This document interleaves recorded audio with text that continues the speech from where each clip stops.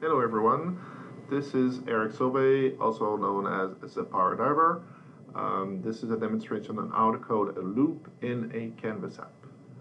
You might face a situation where you need to process multiple pages, for example, within a connector, and you need to build a collection, and you need to do the same kind of script over and over again for each of those pages. This can be useful. In my example here, I just set the number of loops that I want to process through a slider, and it's just going to add up 1 to the number and then end whenever you set the maximum.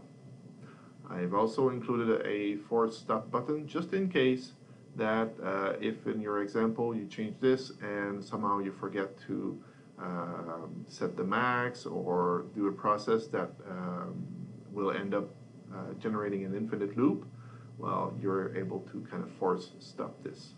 So for example, here the maximum is 87. I can change it, let's say, to 58. I start the loop, and here it's going to increment all the way up to 58, as you see. If I start it again and force stop, it's going to stop wherever it was there. Okay, get it? So let's go into the details. Now I have my Canvas app here, my control, the slider. I've just set it with a min of 1, max of 100, and by default 50.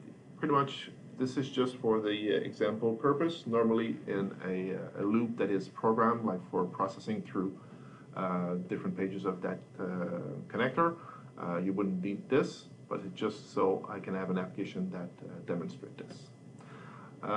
Then second step in my start button.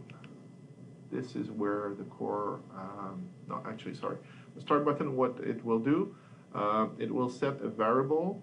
So if I go on my unselect of the start button, the only thing I do here is first I set my number of loop to the slider value. Then I just set my starting point as 1. I make sure my force stop is set to false, and then I set my demo flag start loop here to true. What this makes is, when we look here at the bottom here, I have my toggle. The toggle is based on what?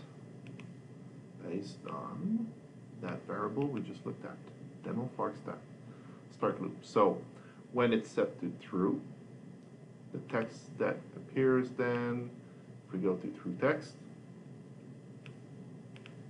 it's going to say looping, and if it's false, it's going to be stopped like this. And what we want to look at is the uncheck event.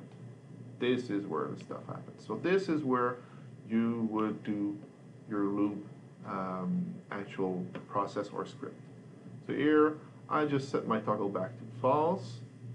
Then I do my actual processing here. I set the iteration number, I just add 1 to it, but this is where I would do, for example, reading my collection, going through the pages. For example, in the return I get previous and next page. If you think of a book, you get 1 page per call, and then you have the pointer to the next page or the previous page. So here I would go through the next page, get it, and then loop back.